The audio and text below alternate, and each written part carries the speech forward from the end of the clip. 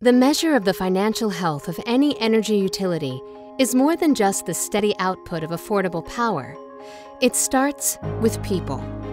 The men and women who work to make the services we rely on possible. Center for Energy Workforce Development started back in 2006, and we said we really need a skilled workforce because of the baby boomer retirements that were coming. And we formed this group to advertise the jobs that we had in the industry, to talk about the skills and trainings that were needed to get these jobs, and just worked terrifically. The future of the energy industry is dependent on attracting a diverse, highly skilled, and innovative workforce.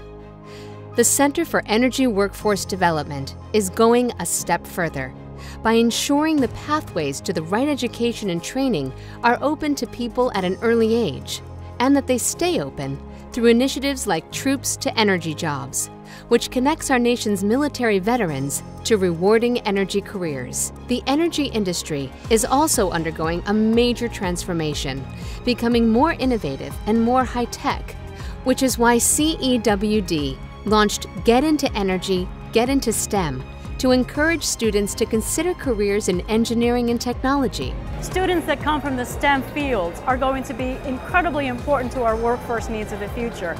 There's a power in creating opportunities.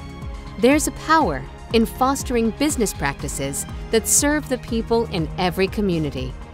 That's the power of A. ASAE is proud to honor the Edison Electric Institute with a 2015 Summit Award.